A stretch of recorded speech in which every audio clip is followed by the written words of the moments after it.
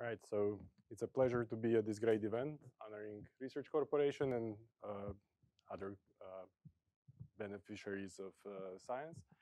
So I'm gonna mostly talk about scientific results that came up from the support from RCSA, but I'm gonna give you a little bit of the outline, what happened, how this helped my career, and so on, somewhere middle of the talk. What I'm trying to do in my research is to model evolution of galaxies and their gaseous halos. So this is somewhere completely outside of what we discussed today, because this is probably the only talk where we cannot do experiments. We have to do models, and we have to use those models to interpret what we see on the sky. So a couple of basic stuff that we know about the universe is that universe keep forming stars since the earliest time, somewhere a few 100 million years after the Big Bang, all the way to present, so about 14 billion years from the Big Bang. And this is shown in this plot that kind of shows how many stars form per year per unit volume of the universe. So there were not that many early on. Things peaked about 10 billion years ago, but we are still forming stars. So what's interesting is that galaxies changed completely in that time frame. First, of course, they didn't exist. The universe was super smooth. It only had these tiny, tiny fluctuations in the matter power spectrum. So it was almost completely uniform density. Then after some time, galaxies form and they look like mess. There were these clumps and wiggles, and there were completely weird and chaotic looking objects forming stars like crazy. Over time, they increased their mass. They kind of started to come down. And by present time, we often see these really nice looking disky galaxies that looks like almost perfect disk with nice parallax. So everything kind of calmed down over time. So what I wanted to know in my research, and I still want to know it, what drives the star formation history of the universe? Why do things behave like this? How do galaxies form? How do they pollute the universe with heavy elements? All of the heavy elements except hydrogen, helium, and trickle of other stuff are basically forming stars and then ejected out. And I would also like to know what is the effect of star formation on galaxies as they evolve and on their underlying dark matter. So the last question is kind of the key of what I actually do in daily life. So what do we need to do here? So we would like to know how to go from this stage, which is super smooth universe. This is kind of multiplied by 100,000 to see tiny density fluctuations when the universe was 380,000 years old, all the way to present time. Then now you see a clump that looks like this and another clump that looks like this. So density contrast is 10 to the 7, 10 to the 8 or more with respect to the background. And the region that collapses into one galaxy that's tens of thousands of light years is typically a few million light years wide. And then we would also like to know what happens at these small scales where stars form, which are only a few light years large. It's a huge dynamical range. It's really, really hard to follow, even with computers. And plus, we need to follow 14 billion years of evolution.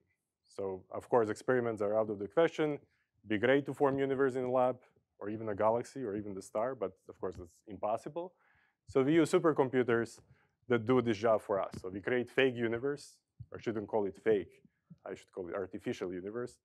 That then we use to constrain these observations and try to figure out what happened. How do we get here? So these models are super efficient in terms of computation, but they still take a couple of weeks or a couple of months on thousands or tens of thousands of computing cores to get one galaxy that looks like this. But you literally start from nothing and just use forces that we know from physics that govern how things interact with each other, how gravitational force govern the collapse of the matter, and how gaseous forces cause the gas to heat and then to cool out and so on. So I'm gonna skip 75 steps and just tell you that these models that we run over past few decades showed us that galactic growth mostly happens by galaxies eating the surrounding gas. So the gas just keeps coming from everywhere into the galaxies, and they just keep growing and getting bigger and bigger and bigger over time. That's basically what fuels the long-term star formation. But if you leave galaxy to just keep growing, they end up being way too massive. We know that by comparison of regions in the simulation with the regions of the universe. So we know that something has to keep ejecting the material from galaxies. They just eat too much. And so these processes that eject material from galaxies are typically called galactic outflows. They're a consequence of something that's called stellar feedback that regulates growth of galaxies.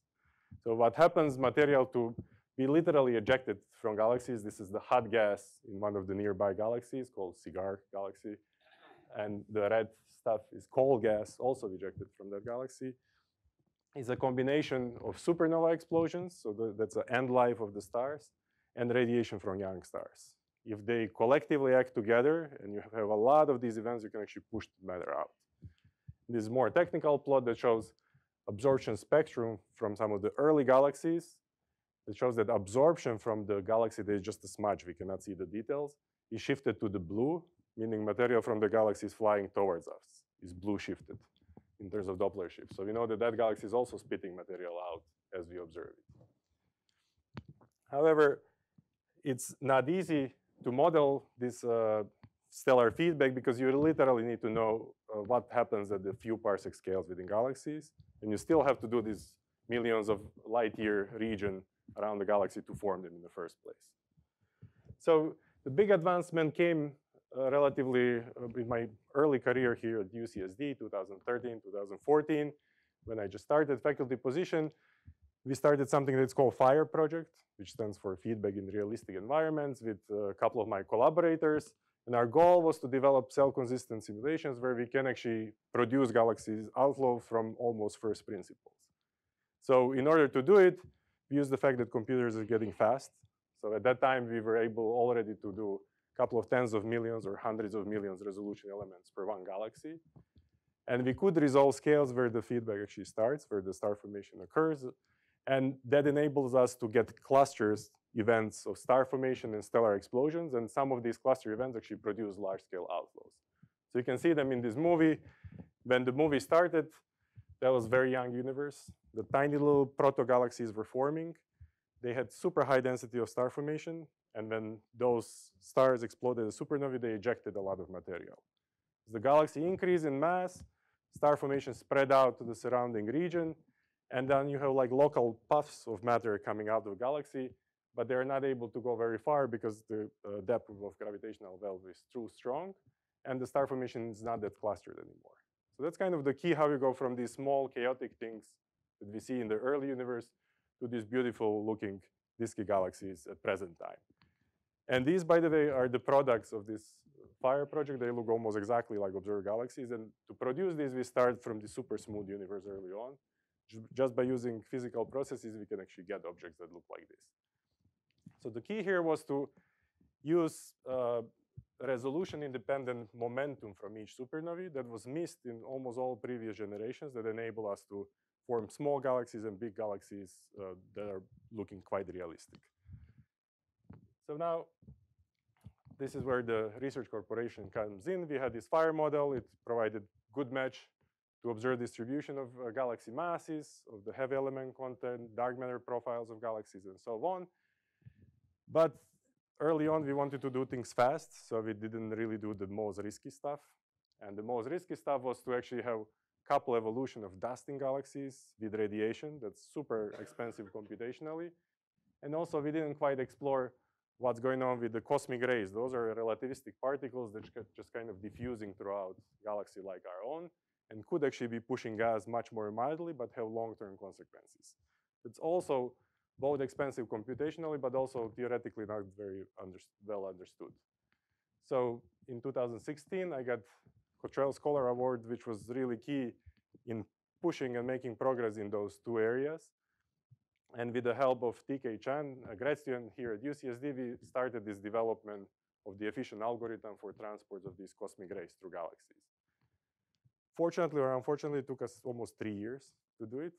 So we started early, and the methods paper got published last year. But the good thing is that we already made enough progress after 1 year, such that we could motivate much larger NSF grant for like a new generation of FIRE model that we call FIRE 2, including lots of work on the cosmic rays.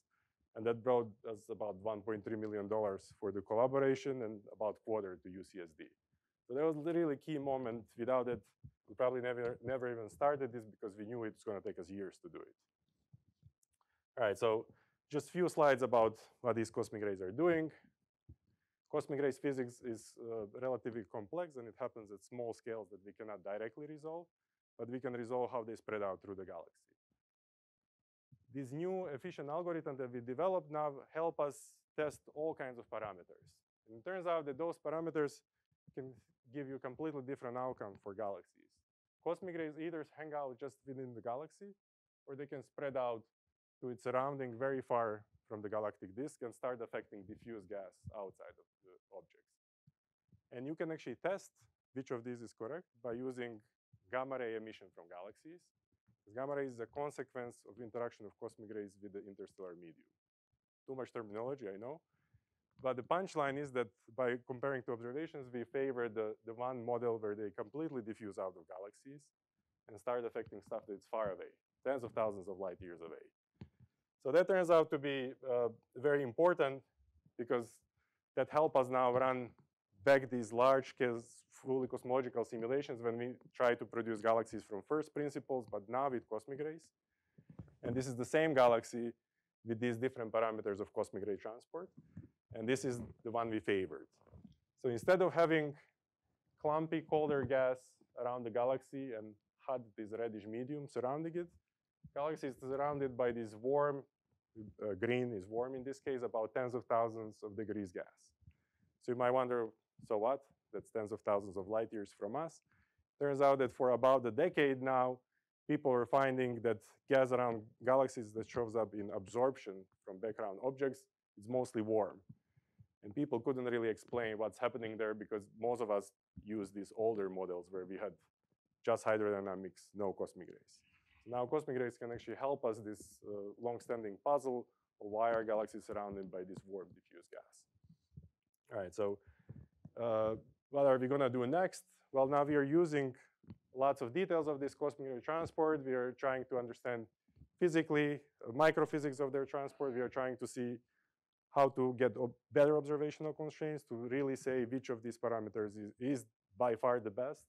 And at the same time, with my group of grad students, we are pushing for improvement on this dust and radiation transport that I mentioned earlier. So hopefully that's going to lead to more future breakthroughs. Just wanted to come back and mention that this award from RCSA was really crucial for my success at UCSD and success of my group, because we would not start this project that looked like way out there. It takes 3 years, so I would just never start it. I would do something safe, just look at gas accretion on the galaxy that I was expert on. The second of all, this Cottrell Scholarship and RCSA in general just gives freedom to explore these risky areas. The cosmic rays were only a small part of my proposal, but you guys didn't really care if I was doing the main part or the side part. And that was actually really good because the payoff was much greater from this part. And also, these Cottrell Scholar conferences that were mentioned a couple of times today are really developing this close community, and I met lots of good people from a couple of different areas, not just in astronomy and physics. And finally, something that was mentioned, but only briefly, there's a big component in Cottrell Scholarship that stimulates development of educational methods and also incorporation of research into teaching. And I guess we just got funding for a summer workshop on implementing Python modeling in the science classes this summer. So this also greatly helped me as an educator here at UCSD. So I'm really grateful for all the opportunities, and I would like to thank you for your support. Thanks.